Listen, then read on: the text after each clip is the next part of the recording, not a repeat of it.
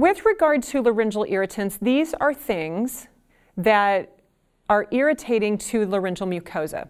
So they might be things that are irritating the chemoreceptors, the pressure receptors, perhaps the temperature receptors on the vocal fold tissue.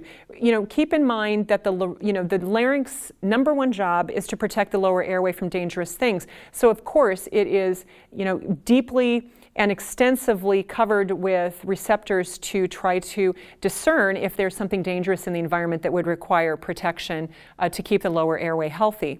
Some of the irritants that individuals report that trigger PVFM events are listed on this slide.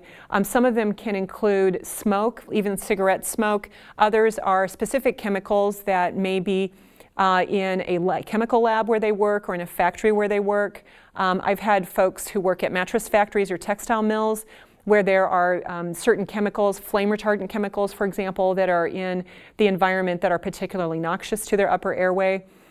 Fumes, even fumes from printed materials, magazines, newspapers, that sort of thing can be a trigger for some individuals.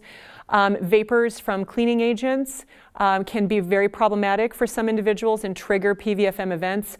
Some of these individuals are unable to walk down the aisle at the grocery store that has cleaning agents, such as Clorox or fragrances, scented candles. Those sorts of things can also trigger these events.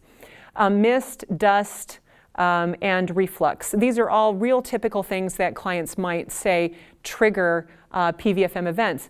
Keep in mind, for many of these individuals, several things on this list might trigger events within a given individual. It's not usually just one thing.